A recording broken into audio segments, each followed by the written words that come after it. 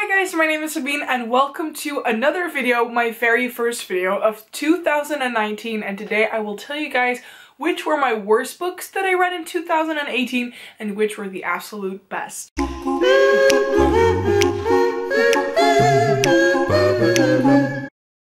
Let's see, in 2018 overall I read 30 books. Last year, at like the end of 2017, beginning of 2018, I made a list of like bookish goals which I wanted to reach in 2018. And I was wondering if you guys were interested in me reflecting on those goals in 2018 and if I like succeeded or not. So if you guys want to see that video, click somewhere here on the poll. I don't know on which side it's gonna be. And the last thing that I wanted to say before starting this video is that lately I haven't been in a really good mental place, and that is because of university. I've said this in the past before, but it's getting worse at this moment. I'm not gonna quit university, but I'm definitely gonna try and figure out a way to make it less stressful for me.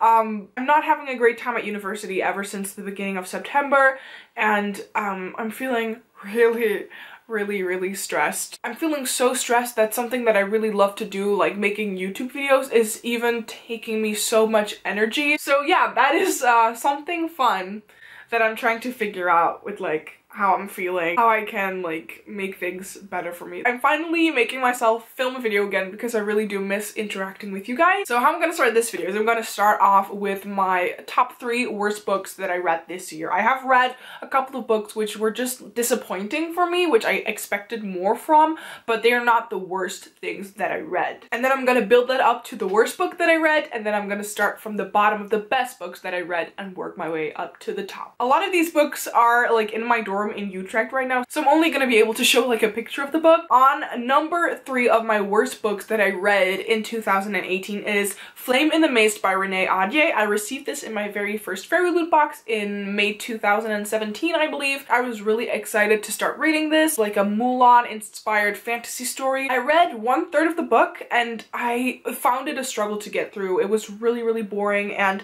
I heard very mixed reviews of people who said that it was very boring as well, or I don't know if it's really supposed to be a very action-packed fantasy novel, but I started it in January and I finally DNF'd it in December of 2018. So I don't like DNFing books, but maybe if someone is gonna convince me, it's gonna get so much better. Tell me, but I didn't have the motivation to read it. Number 2, I have A Wrinkle in Time by Madeleine L'Engle.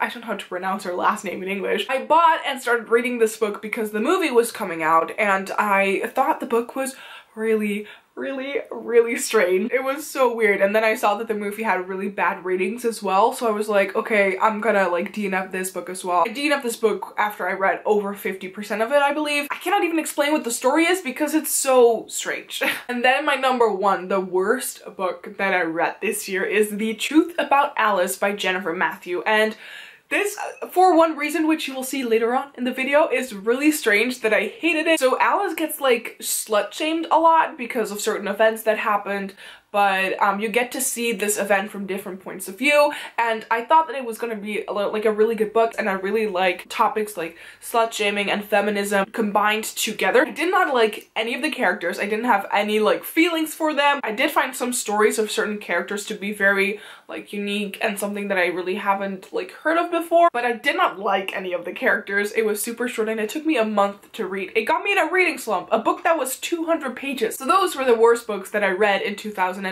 Only 3, so that's not too bad at all. Now let's start with my top 5 best books that I read in 2018. And the funny thing is that Jennifer Matthew, the author of my number 1 worst book that I read this year, is her book Moxie is my top 5 on my best books that I read this year. This is such a good feminism read about sexism in high schools and like a girl who wants to change it. She's rebelling at school, making these magazines and like calling girls to make sure that these like clothing rules are being stopped, and like slut shaming or whatever, but it was such a nice uplifting story about girls coming together and making sure that equality is something. Also, this book has one of my favorite love interests ever, Seth. I love it when there's like a guy in the story who is a feminist as well, because when you are a feminist, you are for the equality of men and women, and it's not man hate like at all. That gets people really confused and scared of the word feminism. It's not about females are better than men, it's about females and males are equal. It's really funny because that was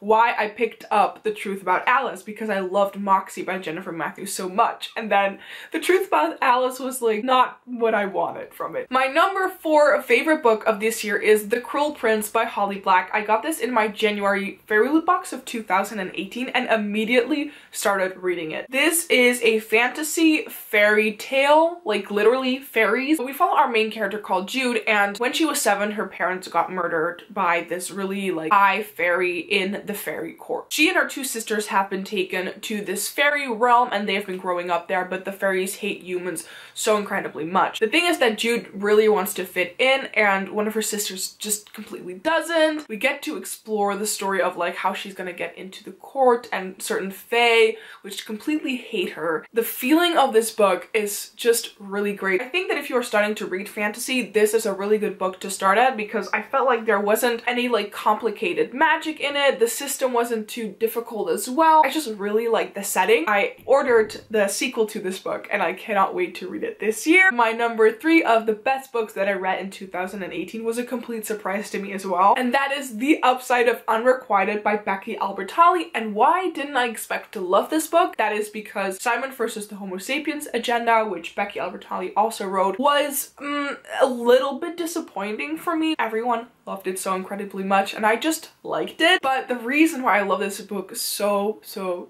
much is that it was super relatable to me. We follow our main character Molly and she has had so incredibly like many crushes, but she felt like no one has ever liked her back. I feel like it was her twin sister is Cassie. She is, I believe, bisexual or lesbian. I don't know if it was really touched upon in the book like what kind of sexuality she had, but Cassie, she got a girlfriend and Cassie's girlfriend also wants to like couple Molly with one of her friends, and it's all about self-love, finding love, and how you get to deal with that in like family situations as well. This is also really funny for me now since I have a boyfriend, because I feel like everyone kind of has to deal with when finding someone that you really like and like falling in love and having a boyfriend or girlfriend or whatever. You have to find a good way to combine it with family and friends and school. It was a lot of fun, had great messages in it as well. I found so many good quotes. Now I really want to read Everything by Becky Albertalli. Oh my god, I'm so excited for my number 2, and these are actually like 2 books on my number 2. They're in the same series. I finally finished a book series, guys. Like that doesn't happen with me like at all, so I'm really proud of myself. These are Traitor to the Throne and Harrow at the Fall by Alwyn Hamilton. These are book 2 and 3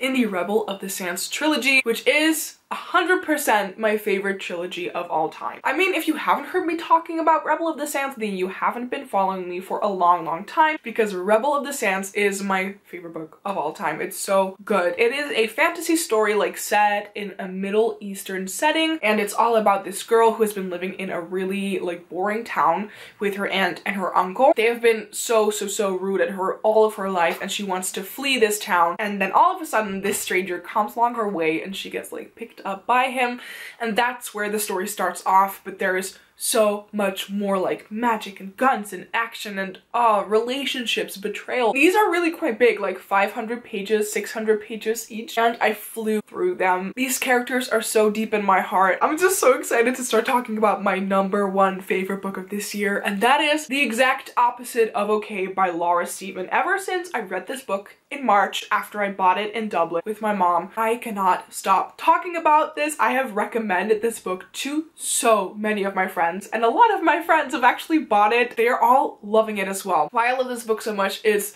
definitely 100% the humor. I've never laughed out loud with a book, like never, I swear, and with this book I laughed out loud pretty much almost every single page. She has a talent, that Laura. So in The Exact Opposite of Okay, we follow Izzy, our main character, and she has hooked up with 2 guys on one night, and someone has taken pictures of her while doing that and posted it on a website. Together with her best friend, she starts to like try and find out who posted these pictures on the internet, and it is full of humor and slut shaming and dealing with that and feminism as well. I feel like there's sort of a pattern in the books that I really, really like. I just cannot recommend a book enough than this one. It's so funny and it deals with such an important message. Someone is calling me. Oi, oi. Okay, that was my boyfriend calling. I don't know where I left off in the story, but just read this book. So let me know in the comments down below which were your worst and favorite books of 2018. I am really, really excited to get to know all of your answers. If you guys enjoyed this video, please give it a thumbs up and subscribe to my channel by clicking somewhere here on the screen or on the button down below. You guys can also follow me on all of my different social media pages. Of course, I have Goodreads, but I also have Snapchat, Instagram, plus an email address. Links to those will be in the description bar down below as well. Again, thank you so much for watching this video, and I hope that I will see you guys in the next one. Bye!